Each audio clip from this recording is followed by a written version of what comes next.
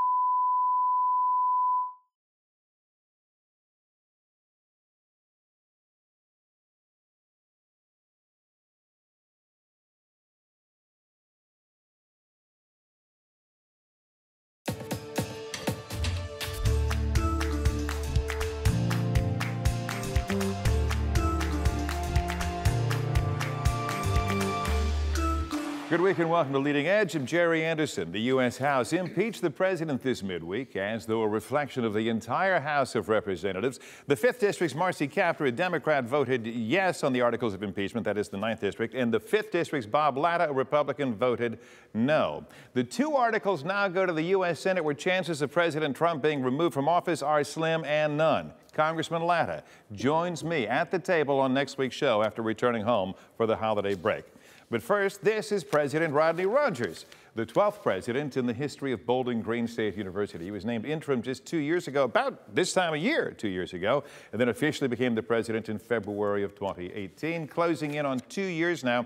You were pointing out, we talked recently, that longevity in a public university's presidency is rather rare of late in the state of Ohio. Thoughts on why? Well, there's, throughout the country, not just Ohio, I think the role of being a university president, at one time you would serve for 15, 20, 25 years, and now it's a much shorter time frame.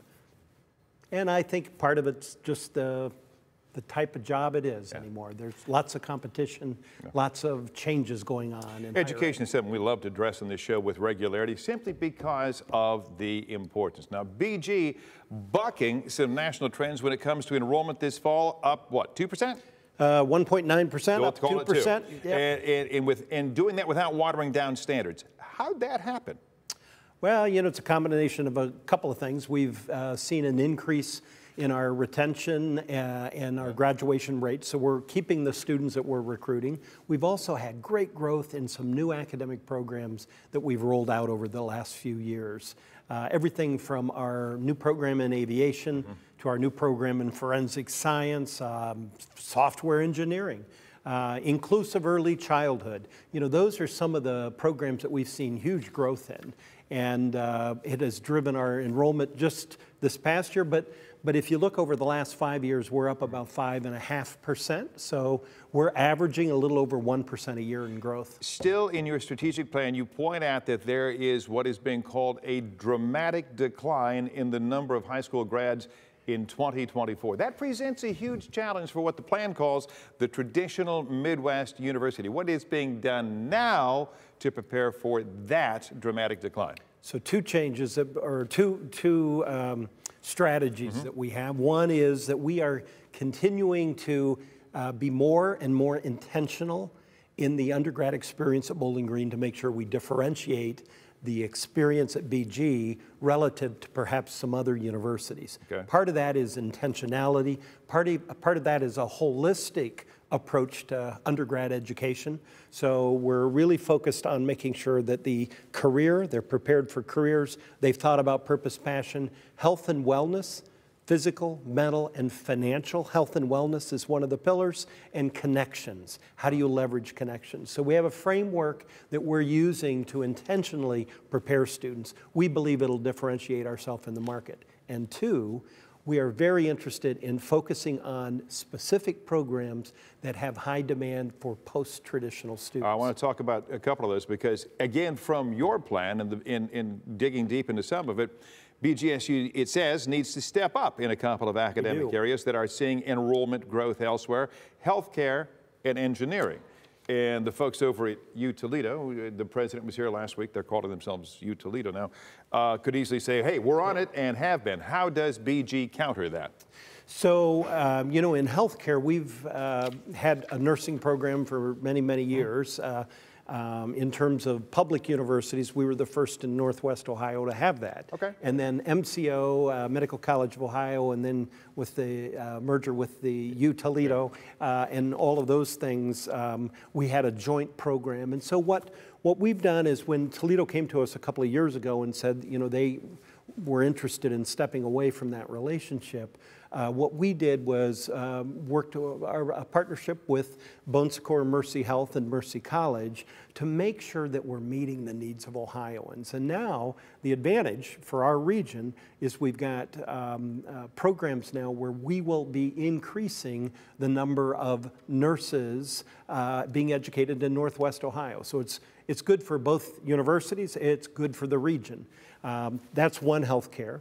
We're also, software engineering is a program we've had for a few years. We have seen huge growth in the software engineering program and in the computer science and the data engineering and the data science areas. So those are the STEM fields. And in all of those areas, actually, we complement nicely the University of Toledo. In that our focus is heavy on software engineering. They're more on the hardware side, on the computer engineering.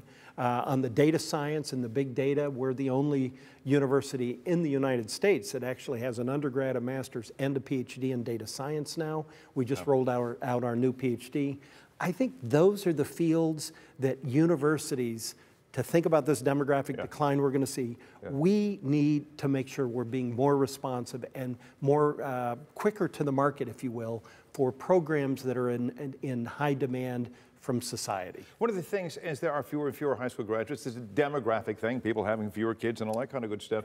You would think that to get a number of kids into your institution, you might have to lower standards, but the academic preparedness of students entering BG remains very high, and over 3.5 GPA. Honors College seeing a 19% surge. These are kids with a 4.07 grade point average, over 1,300 on the SAT, 28 on the ACT. These are smart kids. Jerry wasn't there. Does BG incentivize their enrollment, or how do you get those guys and gals at BG? Well, so we've got a standalone honors college, and curriculum matters and the experience a student has. So we have learning communities. We have a very intentional approach to how we educate those students. We've also been very fortunate that we're in the middle of a comprehensive campaign right now. We've been very fortunate to have some donors that have really stepped up and made some significant support for the university, for scholarships, and so we're able to offer some significant scholarships to some great students. But can I add, you know, it is important as a public university, you know, a mantra that we keep repeating at Bowling Green is we want to be that public university driving public good. Yeah, I say that all the time. And we link those two together. And how do we do that is to make sure each of our students are prepared for a relevant and meaningful life. But we want to make sure that there's pathways for students for wherever they are that we can get them where they need to be. And so while we're proud of the Honors College and we have great retention and graduation rates with those very high achieving students, as we should, we also want to make sure there's multiple pathways. And so we have a program called the Firelands Pathway. These are students that are that wouldn't be necessarily regularly admitted, but we believe they've got a shot to be successful. And so we admit them, we work closely with them, and we're pretty proud of the Using the secondary campus? Yes. Over at Firelands, Huron, Ohio. Right, in Huron, Ohio. Much more to talk about. He is the president of Bowling Green State University, Dr. Rodney Rogers. This is Leading Edge. We're back right after this.